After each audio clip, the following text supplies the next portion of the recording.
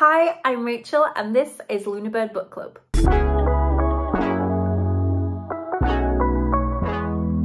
Today is the third instalment of my Rachel's Reading Wrap-up series where I talk about all the books that I read or buy or something like that in March. The books that I'm carrying over reading-wise from February are the audiobook of A Memory of Light, the audiobook of Gideon the Ninth. I'm also still reading The Letters of Vincent van Gogh and the Odyssey, translated by Emily Wilson.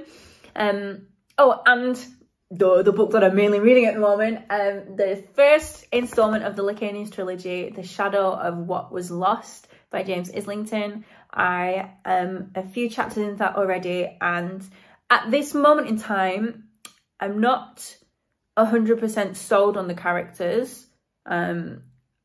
But there's one character who has done something. He's not a main character, he's called Ilseth, and he has had a conversation with the main character. And I am very intrigued as to his motivations behind that conversation and some of the other things that he did in the following chapter.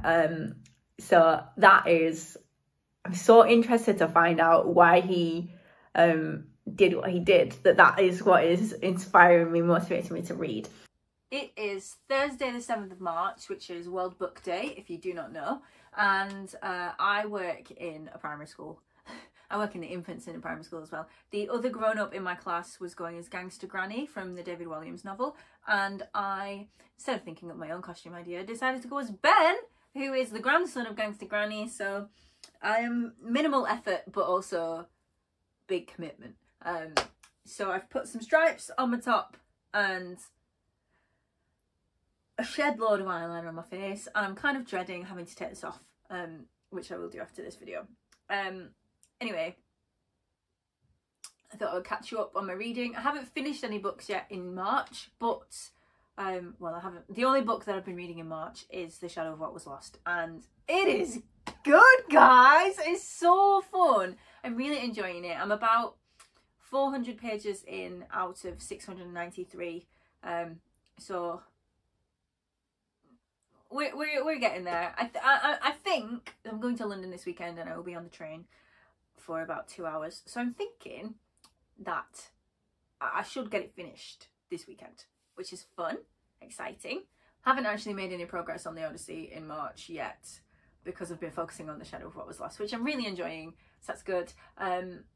And then my back burners, so haven't read any Vincent, surprisingly. I've listened to one chapter of Wheel of Time, Memory of Light, and I've just started the second act of Gideon the Ninth, which is, it's a different experience listening to it. But yeah, those are both going, at least somewhat, so that's good. And yeah, I'll see you hopefully sometime this weekend. Well, for me, not for you. I'm seeing you on the first Friday, Saturday in April. It is Monday the 11th of March, and today I finished The Shadow of What Was Lost by James Islington. I don't have to look at the book anymore to tell you what the title is because I finished it and I loved it so much. There was never a moment where I was like, I don't want to read at the moment. I always wanted to be reading it, and there were times when I couldn't be reading it. I just bent the cover, and it made me stressed that I couldn't be reading it. It was so fun, start to finish. I never knew what was coming next, but in a really good way. Like, it wasn't like a, well, this book is so random, you never know what's going to happen. It was so much stuff is happening, you cannot prepare in advance for it at all. I had great fun speculating and theorising about the reasons that things happened, or like people's actual motivations, and sometimes I was right and sometimes I was wrong, but whatever the case, it was great fun. I am really excited to read the next one. My friend and I that I'm buddy reading with, we were originally planning to do this, then April would be Words of Radiance, and then May would be the next one of this, but we're moving on to the next one of this straight away. Well, he's reading The Sunlit Man and I'm finishing off the Odyssey, because otherwise I will not finish the Odyssey. But yeah, it was so good. I cannot wait to see what happens next in the sequel. If you're a fan of fantasy and you haven't read this yet, I would 100% recommend it. It was great. And then come back and tell me your thoughts on it. I am doing a read-along video of this, so if you want to know more of my thoughts and those speculations and theories I was talking about, you can check that out on our channel already. And yeah, I guess I have to put this on my shelf now. 5 stars. I'm coming out and saying it. I had a great time reading it. Super duper. It is the 16th of March, right? Mm-hmm. Thanks, Rob. It's filming day, so I have a lovely background behind me because I'm in Cathy's house, and on my way here I stopped at the library and I finally managed to pick up a copy of An Echo of Things to Come. Yeah, that is what it's called. I thought I'd read the name of the third one then for a second. This is the second book in the Licanius trilogy by James Islington, and my friend and I will be starting this on Monday, which is the 18th of March, and boy is it a big one. It's a big boy. Let's see how many pages it is. 729 pages, but that is a glossary of names, which is quite exciting. And the book is, no, that's the author's acknowledgements. The book is 716 pages long. It is it is 23 pages longer than book 1. So hopefully you can see more thoughts about this very soon. Bye. It is the 27th of March. I have just got back from rehearsals for a play that I'm in. I'm in a production of Midsummer Night's Dream in a couple of months, and do you know what, it's my last day at work tomorrow before the Easter holidays, and I am really ready for a break. I stayed in the car a little bit longer when I got home because I was on the last chapter of Gideon the 9th, and I finished it. It was great. I really enjoyed reading it when I first read it, and I really enjoyed listening to it when I first listened to it, which was this time. It is just very funny. I think the comedic writing in it is superb. I really like it. And it was such a different experience reading it, but I really enjoyed it.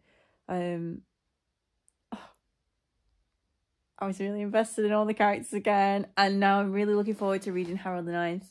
I'm not sure when that will be, but I was listening to Gideon the Ninth, so I was very aware of what had happened beforehand. Yeah, if you haven't read Gideon the Ninth and you like sci-fi, fantasy, magic-y type things, I couldn't recommend it highly enough. It is so good. There's an element of mystery there. It's great. And I think rereading it, I can see all the little cookies, all the foreshadowing and things like that. And it was nice. It's the 31st of March. It's probably about 12:15. No, it's not. 11:45. And I've just finished Echo of Things to Come. I enjoyed it.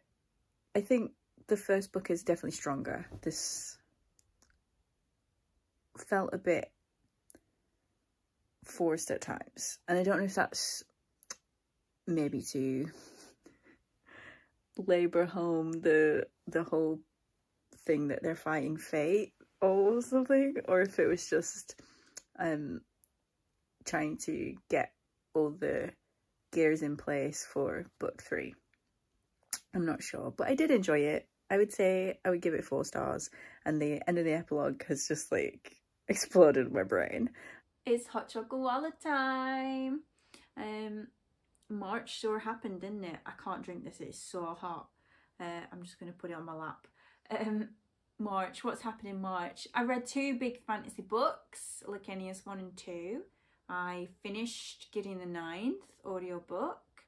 I read 1 book of the Odyssey, because the Odyssey is in books, not chapters, which isn't a lot, but it's better than none. Do you know what I read none of? The Letters of Vincent van Gogh. And because I was listening to Gideon the 9th, I think I only listened to 1 chapter of Memory of Light. So that's the reading that I have done. I haven't read any plays this month. Well, I should have done, but I did buy 3. So when I was in London, I was looking for a copy of the second Licanius book.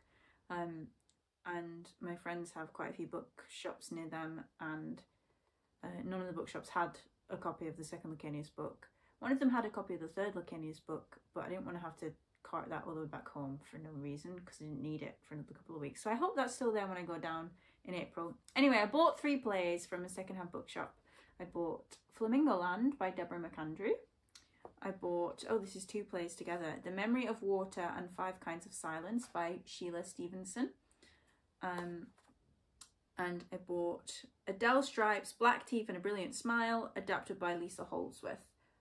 I can't remember what inspired me to pick these 3, but I did. It was several weeks ago. Also, slight errata. Is that how you say that word? I'm not sure. I have been pronouncing the author of the Licanius trilogy's name completely wrong this whole time. It's not Islington, it's Islington.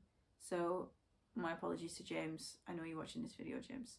I'll never do that again. Books I'm carrying forward into April are Memory of Light and Vincent van Gogh, obviously. Still reading the Odyssey, but I think I'm going to try and read a book a day of the Odyssey and just see how I get on. Books I'm planning to read: Licanius number 3, Harrow, Hungry Tide.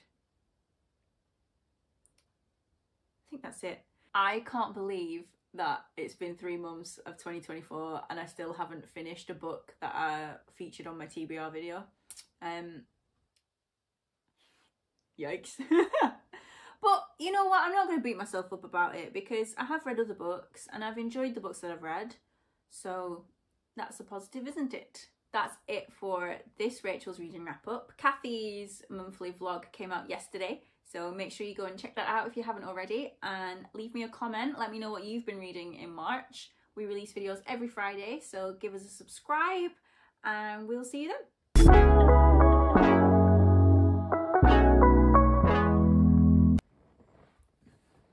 Oh, hi Raven. I've just called it a TBR video. It's too hot. It's too hot to even take a sip of. Whoop. That's still far too hot.